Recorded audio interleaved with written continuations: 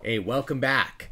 You know, every once in a while, a project gets announced, and it's got a creative team that is just a dream. Not only do you love them, but they've worked together before and have an amazing track record. I mean, it sounds like I'm talking about The Irishman, right? Scorsese's new movie with De Niro and Pacino.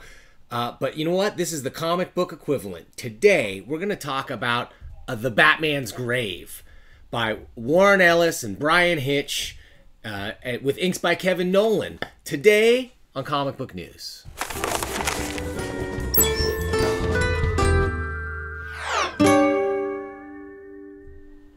Hey, welcome to the show.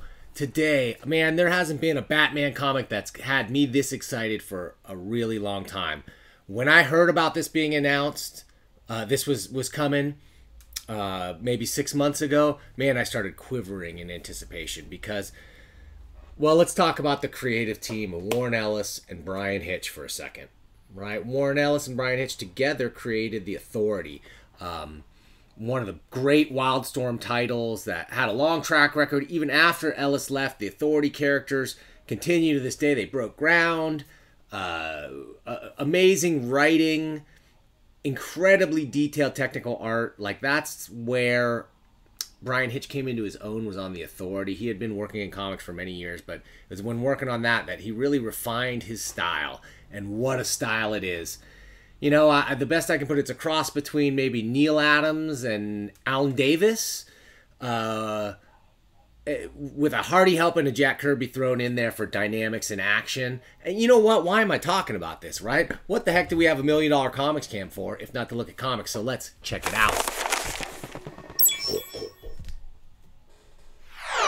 Yeah, it's The Batman's Grave, live and in color, and man, beautiful stuff. I mean, let's talk about this for a second. Just opening this up, we're going to talk a lot about Bryan Hitch and what makes him, in my eyes, one of the greats of comics today.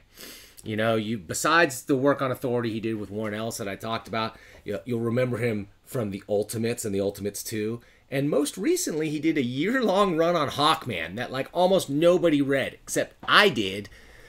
One, out of morbid curiosity, because Hitch has sort of a reputation for being slow, and I thought for sure this would be late. Hawkman was delivered each and every month on time, and so that gives me hope that The Batman's Grave, which is also a 12-issue series, will stay on time. But man, with this kind of quality, sometimes you can forgive a little bit of lateness, because just look at the beauty of this stuff. Like, not only has it got incredible detailed pencils by Hitch, we got the great Kevin Nowland doing inks, who's an amazing penciler in his own right, right? He has this sumptuous black inking here that just really just adds a layer of polish on top of Hitch that is amazing. And then colors by Alex Sinclair, who's pretty famous, and then Richard Starkings. There's nobody more famous in computer lettering than him. So we've got an all-star team here. It's a beautiful package. It's super classy.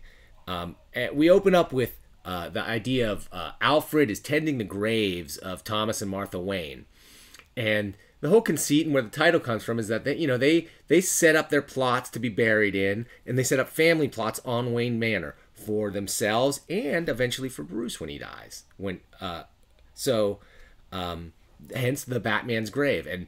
And Alfred often looks at it and reflects that he someday will bury Bruce in this grave before Alfred dies. This might be ignoring current Batman continuity where Alfred did die, but that's okay. Let's keep going. Oh my God, a double-page spread. An incredible cityscape.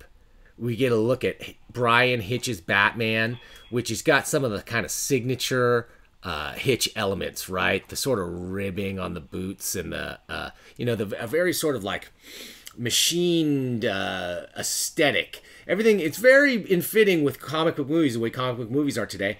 And no wonder, since so many of the designs used in the Ultimates and other comic book movies recently have owed a lot to what Bryan Hitch has done design-wise. And just look at this picture.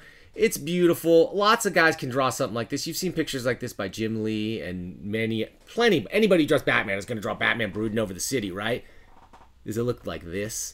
Does it look like a real city, or does it look like some fantasy gothic wonderland? This looks like a real city. Let's keep going here. And we get to see more stuff of Gotham City, just everyday stuff of real people on the street. Now, I recently remarked in my Ghost Rider review that the artist in that, Aaron Cooter, I think, is great at drawing monsters and crazy things and Ghost Rider and nutty things, but really the art fell down when it came to like a street scene or a quiet scene between two people. And we're going to see in this comic that Hitch is the complete package. He does it all. He knows how to draw all this stuff. So look at this crowd scene. Look at the angle of the camera. Look at the various angles here, camera angles employed. That's what a great cinematographer does. And that's what a comic artist is, right? If not the director, cinematographer, lighting designer, costume designer, all of those functions that are played by literally hundreds or thousands of people, special effects, are all done by the artist. So let's see our first action scene, and let's get Batman in action, because Hitch is also known for amazing action scenes. If you remember the Ultimates and you remember Ultimate Captain America in World War II stomping heads and being a badass, then you know Hitch knows how to draw like dynamic action, tough guy action. This is one of my favorites. Just a kick to the face. We got teeth and blood flying. Look at that photorealism on the face. Look at that, the tread of Batman's boots. This is beautiful stuff. Another thing I like, a little bit hard to see here, he's got a different sort of design for Batman's thing, his rope thingy, his, what do you call it, a grappling hook thingamajig. Usually it's like a thing they hold in their hand and it goes off, and then they hold onto their hand and it's like, whoop! Yeah, talk about shoulder dislocation. Check this one out. The gun itself is more like a pulley. It's a little hard to see here, but the gun itself is more like a pulley that he then attaches the cable to his belt and can then sort of go up. Way more realistic. It's this kind of like realistic physics and action and equipment that Warren Ellis is known for writing and Bryan Hitch is known for drawing. So let's keep going. And let's just drink this in. Look at these page layouts. Look at the panels. The action is clear. The drawing is striking and beautiful and fun to look at. Can you tell I'm excited about this Batman comic book, folks? Okay, so Batman, Gotham City is a crime-ridden hellhole, overridden with crime, and Alfred is monitoring the 911 service. Like, there's calls backed up all over the place, and we got a murder being reported, and they can't get to it. So Batman is like, I will respond. And this is where we get to see Batman acting like a detective, and much more like a true police detective than I think I've ever seen him written, right? Because he's showing up at the door and knocking and going like, you called 911, and phoning in to the cops and using police lingo to be like, we got to get a, what does he say? You need to send a bus out here, right? Like, get the morgue truck out here to check out this body that he's found. This dead body, this guy with the dead body, he looks like he's obsessed with Batman. Somehow he's got all this Batman stuff on the wall. Batman pulls this out and says, running emulator scan. That's all he says. And then he looks and goes, this could be 5 years worth of material. The body's been totally cleaned. There's not going to be any forensic evidence here for me, for sure. So he calls in the meat wagon or whatever. Takes off back to the Batcave.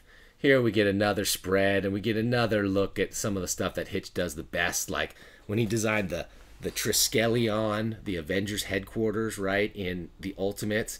Well, we get to see here what he does with the Batmobile, the Batcave, all these, nothing strikingly new about this design, but what a great layout. And what's this crazy thing hanging out in the background? I'm not even sure. Hopefully we'll get to see it. And then Batman returning home. And here's Alfred on the couch, drinking scotch, drinking expensive whiskey of some kind. And without even looking at talking about the dialogue, let's just look at the acting on display here. Look at how real these poses look. Look at this face. look at the emoting that's happening here. And then I want to talk for a second about the dialogue here, because there's some dialogue that's like nothing I've ever read in a Batman comic book before. Okay, right here. You know, Batman comes home, and Alfred's been drinking, and he says, well, you know, what's bothering you, Alfred? He says, I'll tell you what's bothering me. Some nights all I see is an old soldier helping a very rich man to leave his mansion at night in his expensive car to visit horrible beatings upon poor people. He says, that's not what we do, Alfred. Isn't it? It might have been easier for you to buy Gotham City. Instead, you scratch away at it every night. Impoverished people forced into crime or suborned by gangsters with not 1/100th of your own resources. Okay, this is... So we're playing on class warfare. We're talking about stuff that is clearly in the news. We're tying it into Batman, but not in a not in a ham-fisted way. Like, this is a conversation you could see Alfred thinking about, because, you know, true, Batman goes out and he beats up like street criminals sometimes, and like, who are those but like, in many cases, victims in their own right. And Batman's like, hey man, they have choices. And Alfred says, look, it'd be easier just to kill them all. I'm a soldier. When I was serving, I fought for my life and for my values. It's not murder, it's self-defense. What really bothers me, Master Bruce, is that you work in a war zone and you're the only one who doesn't bloody know it. Now, one, Warren Ellis is English. So, for whatever reason, when he writes Alfred, it's just believable to me, right? The dialogue, the weariness, the very Britishness of him, the dark, dry sense of humor that's on display in this book, in other parts, obviously. It's just one of the reasons you gotta love Warren Ellis, and why I'm excited to have him on Batman, and especially writing a character like Alfred. Rest in peace, Alfred. I've got pages here. Let's see. So, what do we see next? Next, we get to see something really cool. So this is Warren Ellis taking Batman, making him a detective again, right? But he's not just any detective. This is Batman. He's a high-tech Batman. He's got techniques. Remember that emulation scan he did? Well, he scanned the entire murder scene, and now he's projecting it in sort of a virtual reality kind of holographic display in the Batcave, so that he can like replay and get inside the mind of the... He says not of the killer, but of the victim, right? He goes, look, I'm not capable of getting inside the mind of a killer because I'm not a killer. But I am capable of getting inside the mind of a victim. So next we're going to see something.